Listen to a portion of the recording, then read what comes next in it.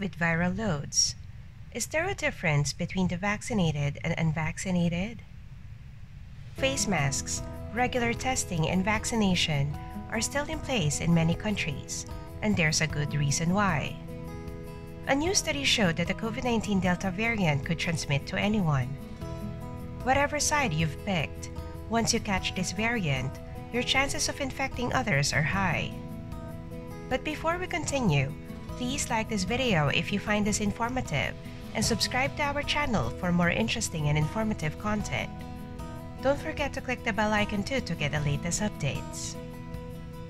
Researchers at the University of California, Davis made a study, uploaded in medRxiv with positive samples from asymptomatic testing for COVID. A total of 869 samples were confirmed positive, of which 550 were from Healthy YOLO Together and 369 from Unidos and Salud. Of 550 samples, 3/4 were from unvaccinated people. Of 369 samples, just a little over half were from unvaccinated individuals.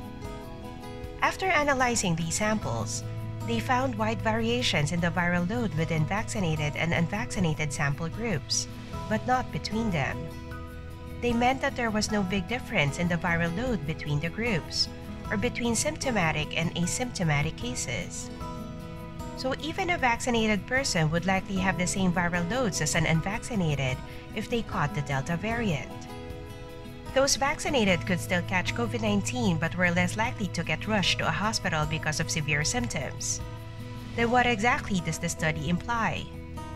Remember why experts keep saying wear your mask, maintain social distancing, and get your vaccine doses. Since both vaccinated and unvaccinated could carry similar viral loads, everyone could spread the coronavirus if they ignore preventive measures.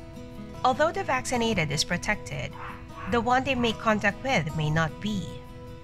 That new host may suffer from complications or worse. Our study does not provide information on infectiousness. Transmission will be influenced by several factors, not just vaccination status and viral load, said Professor Richard Michelle Moore, director of the UC Davis Genome Center. Michelle Moore warned that just because you're vaccinated, you can't transmit COVID-19 to others. Your status only meant your reduced risk of getting hospitalized. But if you're not careful, you might put someone there without knowing it. Michelle Moore added that regular testing and mask wearing remain essential in areas with high COVID cases. What do you think about their findings? Do you still follow preventive measures even in cities with low COVID rates? Share your thoughts in the comment section. Till our next video, thanks for watching.